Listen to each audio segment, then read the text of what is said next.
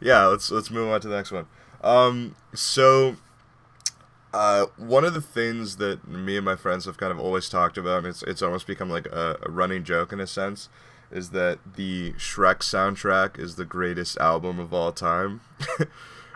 But like genuinely, I mean genuinely, that album is really fantastic, and there was a lot of really great songs featured. They kind of strayed into interestingly kind of a alternative world for some of it. Like you have bands like the Eels and you guys on it, and it's pretty interesting.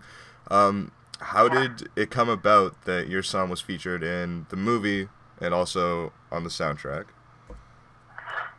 It's a good story. How old are you?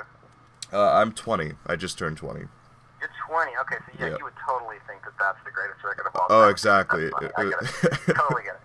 Um, no, I was living in Los Angeles. I was an artist on DreamWorks Records, and Yep. they had a huge film department, huge animation department, and so they would call in their artists to write for the movies. And so I mean, sometimes I'd be like the only artist that would kind of show up to these things. And this particular, the screening of Shrek it was about half done.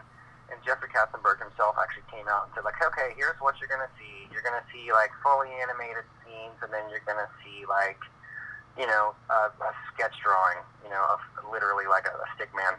Yep. And so we all sat there and watched it, and I thought it was great. And I was just so excited to work on, A, animation, and B, something that Eddie Murphy was doing, so I'm a big Eddie Murphy fan. And so I wrote the song in my car on the 101 on the way to my house, and that was like a Friday. And so Monday I had a full demo, and I took it in, and I played it for Luke Wood and Michael Austin and Mo Austin. And it was kind of weird because I played it to them, and they were like, oh my God, this is perfect. They were looking for something to replace All Star, which was opening the film. Okay. And everyone kind of collective feeling of that, what, All Star, everyone's heard that song by Smash Mouth. We're kind of sick of it. Yeah. It's opened every film for the last 30 years or whatever. So the goal was to replace that song. And so I played it for them. They were like, oh my God, you nailed it.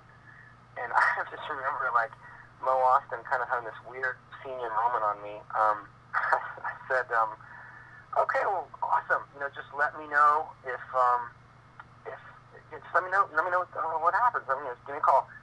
And Mo Austin, I'm like, you'll go to the movie theater and you'll hear the song in the movie. That's when you'll know. And I was like, okay, that's cool too. That's fine.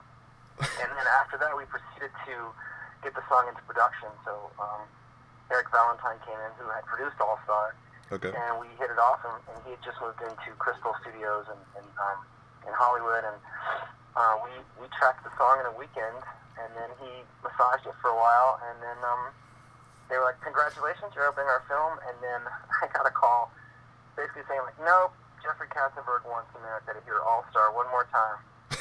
So I got moved to the end credits. Damn it, Katzenberg. Yeah, yeah. So which happened to me like over and over again in the subsequent years that followed. But the cool thing was that I was the only cat that wrote an original song for that film, and it became a huge film. It was the biggest film of the year. Yeah, yeah.